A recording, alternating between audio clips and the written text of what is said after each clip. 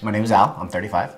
When I was born, I was a big baby. I was 9 pounds, 10 ounces, came out with a full head of hair. And as I grew up, I always had this like very dark, very thick head of hair. And it was like that throughout high school. And then I would say probably around college is when I noticed, the thinning of the hair.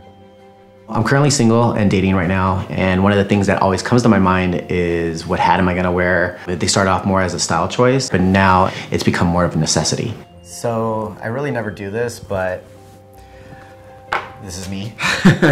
So basically, my problem areas I would say would be, my hairline. This is, I think, the first area I really started to notice where I was starting to lose my hair.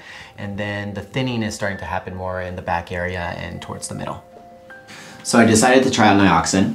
I went on their website, answered the questionnaire, and I was matched with System 2. I'm going to take the NIOXIN 30-day challenge and see what happens.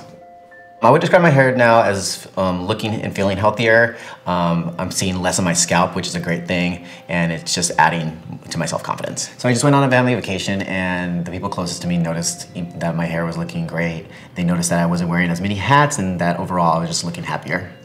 I would tell someone using NIOXIN to just be patient. The program works, and once they start seeing results, they're gonna feel so much better about themselves.